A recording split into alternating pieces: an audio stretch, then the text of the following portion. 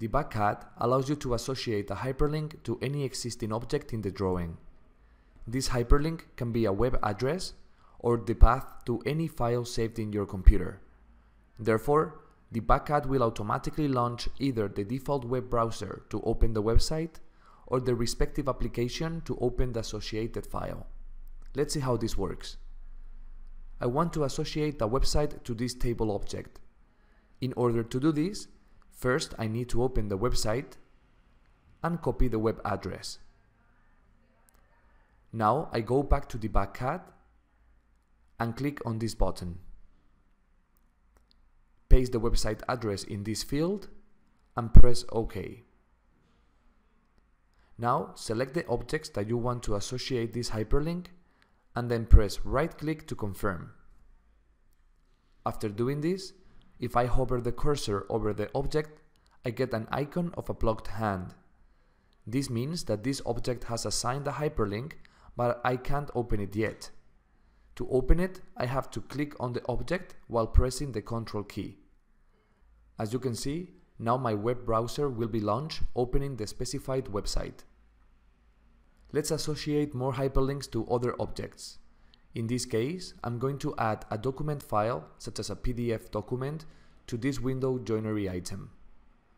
To do so, I open the hyperlink command, press File, and locate my PDF file in my computer.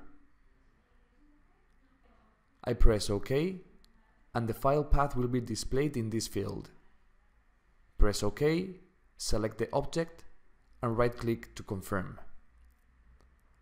I can also assign other files of any application installed in my computer. Dibac CAD will launch the respective application to open the associated file. For example, I have a 3D model of a SketchUp that shows the detail of this wall.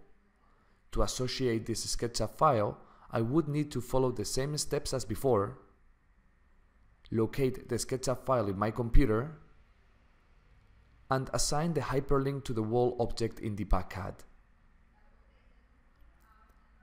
Now I can open this file by clicking on this object while pressing the Ctrl key.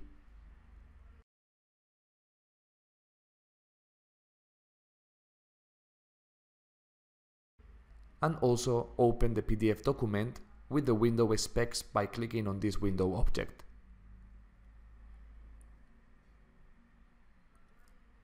To remove the hyperlink from any object, we have to open the Hyperlink menu, select Remove Hyperlink, select the objects with hyperlinks, and right-click to confirm. It's important to make sure to keep the associated file in the same folder or location as the hyperlink that was assigned in Dibac CAD. Otherwise, if you move the file to another folder or delete the file from your computer, Dibac CAD will not be able to locate it and open it. If you check the Discard Path box, Dibac CAD will try to locate the file in the same folder in which the current project is saved. This is particularly useful in case you share the project with a colleague, including the associated file in the same folder.